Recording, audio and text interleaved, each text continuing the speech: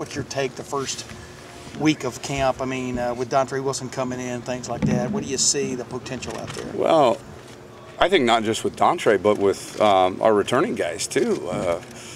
They're better. Evan Spencer's better through 8 practices this fall than he's ever been in his career here, or at least since we've been here at Ohio State.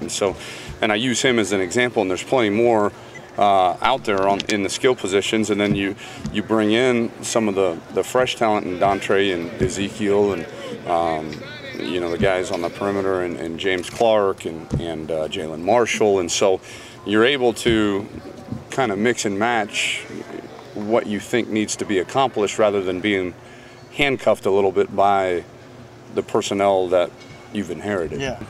I mean, the kid won the Big Ten Player of the Year last year, and very well documented. I mean, he wasn't even close to playing at his potential. So, yeah. And he's still not.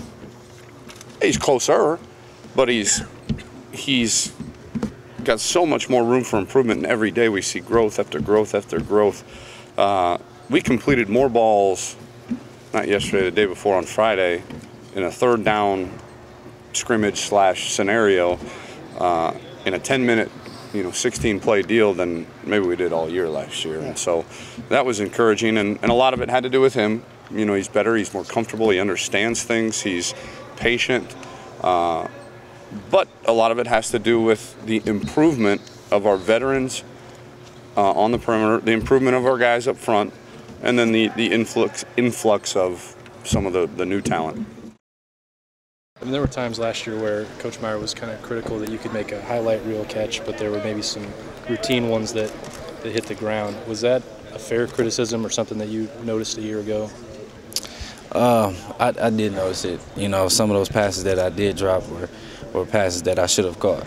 And, this whole off season, after the season and up till now, I've been working on making sure I catch every single ball, looking it into my hands and things like that. And Coach Smith and all the other receivers in that room has made sure I did that. Was there a matter of maintaining focus on every play or something that you could identify was maybe going wrong? I think part of the time was just a lack of focus. When it was in the air, that I was like, all right, I'm gonna catch it, and just took my eyes off of it. So, this year I'm been working extremely hard, making sure I catch every single ball that's thrown to me. After what happened last summer, is this particularly special to you that you had that taken away from you last year with the injury? Yeah, and I try to tell that to the other guys too. Like, don't take this for granted. It could be taken away like that, like it did for me. I'm just glad I got another chance. That's why I'm so excited for this year. And do you believe that you will be the featured back and the H-back? Yeah, I mean, we have a lot of guys on offense. The more guys we have, the harder it'll be for our defense to prepare for our offense. And as fast as we're going to go, I mean, if we do what we got to do, it's going to be crazy out there.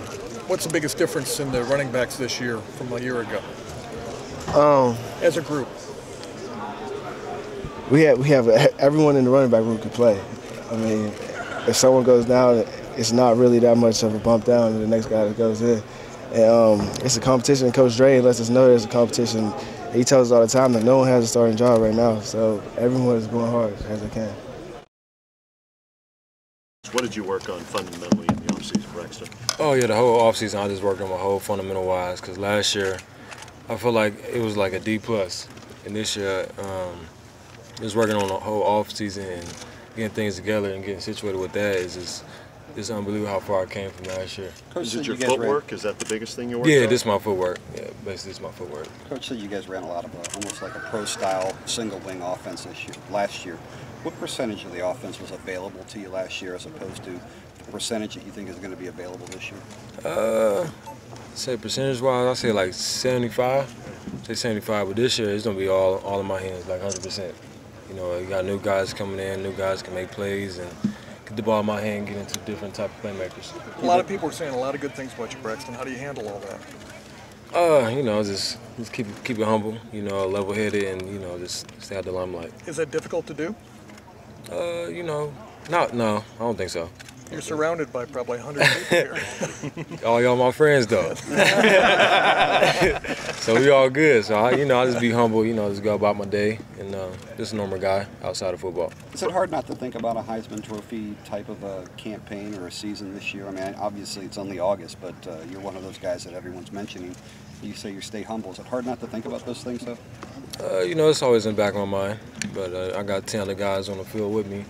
I just want to make them better to the point that, we can go farther in the Big Ten national, Big Ten title. So to get everybody better around me and be the leader I can be. What is it going to be to make everybody happy getting them the football with so many playmakers? Man, I know. It's a lot of guys. It's like, I say 6 running backs and a lot of receivers, good backups. And you, so how do you balance that?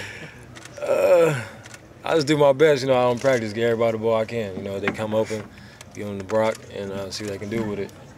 It's the coach's decision at the end of the day.